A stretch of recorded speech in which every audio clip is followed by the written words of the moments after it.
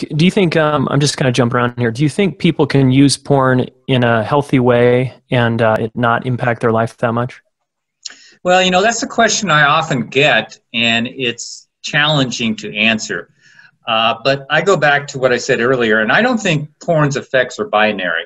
And I don't think you can say that internet porn is analogous to other things like alcohol. Oh, if I have a couple of drinks, it's okay. Or playing video games.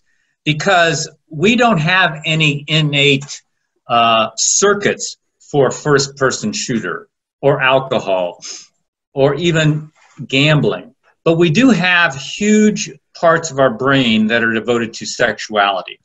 And if you're masturbating and orgasming to internet porn, and you're probably watching people do internet porn, they're watching movie stars, and you're often clicking from video to video, and you're searching for something new. In other words, you're training your brain to be aroused to being a voyeur, to clicking to something novel, to someone who maybe looks better than your wife, to acts that maybe your wife won't do.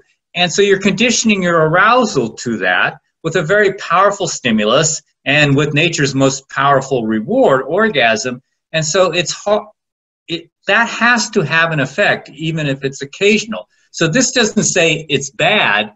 It's just saying that internet porn is powerful. So I guess my bottom line is, what do you want to become aroused to? What do you want to train your brain to be aroused to? Real people or watching a screen? And if you want to be aroused to a screen, then continue watching the screen. If you want to be aroused to a real person, have sex with a real person. Pretty straightforward. And that's just the way I view it. And I think that's valid because, sex is very powerful in conditioning the reward system to go, oh, that's really important. I need to remember that. And I need those same conditions in order to get aroused. So if you continue to use porn, you're going to need those same conditions, which aren't matched in a real sexual encounter. And that's being a voyeur, that's clicking from video to video, and that's seeing things on a screen or particular porn stars on a screen that don't match reality. You can't control your partner with a click of a mouse. One of the things that I've been asked about is all porn bad? I know some people that like to watch porn and they're a little bit more leisurely about it, and they even watch it with their partner. And I've also known people who have been addicted. One of my friends had a really hard challenge with this to the point that he didn't want to go to class. He just wanted to stay at home and watch pornography. And then on the other spectrum, there's people that just completely have a complete disdain for it and think that it should just not exist whatsoever. Is there a middle ground? No, that's a good question. Is there good porn and bad porn? And that's really a red herring. Just to let you know, I'm a far left liberal. I'm not religious, and I don't want to ban porn. But in terms of good and bad porn, that doesn't exist. The question is not what's on the screen. Certainly, there's some stuff that I think is disgusting, like gang rape or bestiality. Most people can agree to that. But some people can't. So what you do is you end up in endless debates about what's good and bad, and no one will ever agree.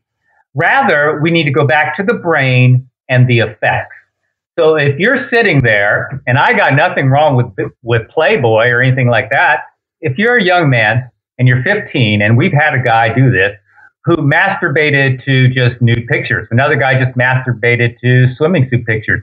He ended up with erectile dysfunction because he needed to click through 1,000 to 2,000 separate images to get up enough energy to just ejaculate with a limp penis. So he had wired his sexual arousal to clicking from picture to picture to picture to picture in rapid succession. Was that porn? No, but he wired his brain into it. So it's not that something's good or bad, it's the result.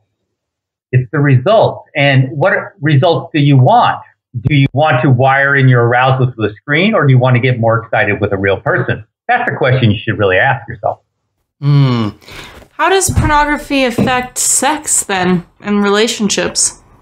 Well, in terms of sex, I've only seen the negative effects on sex. Now, there are people who say, well, it can spice up your life.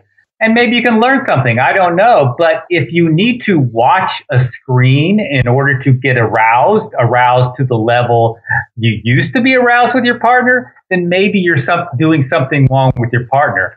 I personally don't want to have to need a screen to be aroused. I'd rather connect with my wife or my wife and get my arousal that way.